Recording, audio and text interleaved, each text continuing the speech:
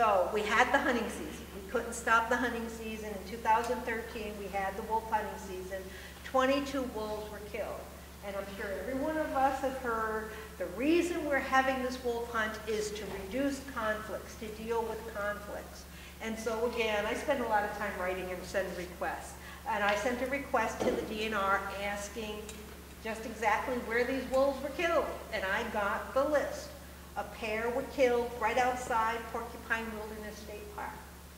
They were miles from any kind of conflict. One of them was a collared animal, and I believe it's these animals, because these animals were photographed right outside Porcupine State Park. One of them was wearing a collar, male and female, and they were killed during the hunt.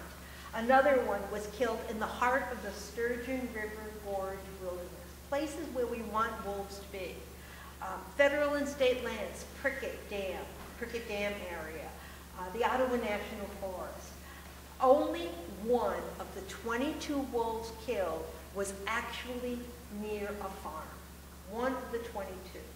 But yet if you hear some of the powers that be from DNR talking, it was to reduce conflict. And they were within 5 miles of a known depredation. I've heard that one a few times. Well, when I looked at the depredation, yeah, technically they're probably right. But some of those depredations took place in 2010. There was no evidence that the wolf killed was even alive when the depredation took place 4 years ago, let alone be involved with the farm. So, where do we go from here? We have 2 ballots on the proposal. They still were not convinced because they knew we were getting all these signatures and we were going to turn in our signatures. We came up, a group came up with the Scientific Fish and Wildlife Conservation Act. It protects the rights to hunt and trap fish in Michigan. The thing with this particular act, they went through that second ballot proposal. When I said referendum state early on, I said you can either go directly to the legislature or you can challenge a new law passed. They went the route of going directly to the legislature. And in some ways, that was a pretty smart move. The legislature already approved it twice. If they could just get the signatures by telling people protect their hunting rights, it could be sailed through the legislature, and that's exactly what it did. It didn't even need the governor's signature. And why that's significant is back when Public Act 21 was being tossed around the legislature, it also had an appropriation in there. And when it had the appropriation in there, the governor threatened to veto it. So the governor would not sign the law if it had that $1 million appropriation for Asian carp.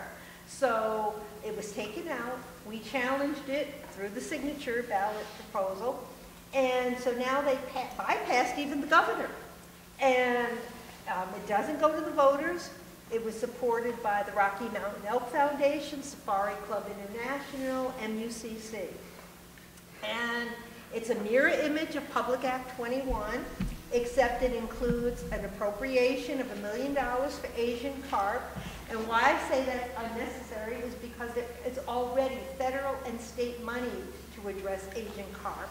It's part of the Great Lakes Restoration Program.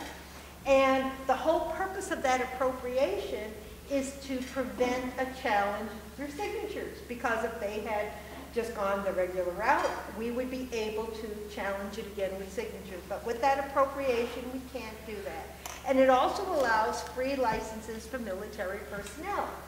Military personnel only pay $1. They only pay $1 for their military license. And the reasons for that is because we get federal funding through Pittman Robinson for every paid hunting license, and through federal funding through Dingle Johnson funds for every fishing license paid.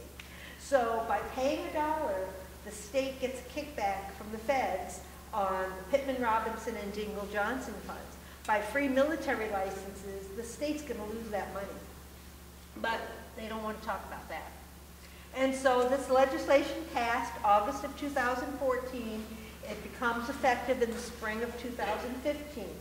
So this law will kick in, except that it appears to be unconstitutional. I'm not a lawyer, But the lawyers are pouring through all this and believe it's unconstitutional on several grounds. For one thing, the state constitution has a provision that says we have to have any laws passed have to be a single issue. And this one doesn't meet the test, it has 3 issues. Also, the name of the law, the Scientific Fish and Wildlife Conservation Act, has nothing to do with what the body of the language of the law is, to give the NRC authority for game and fishing licenses and hunting licenses for the military. So we'll see what happens.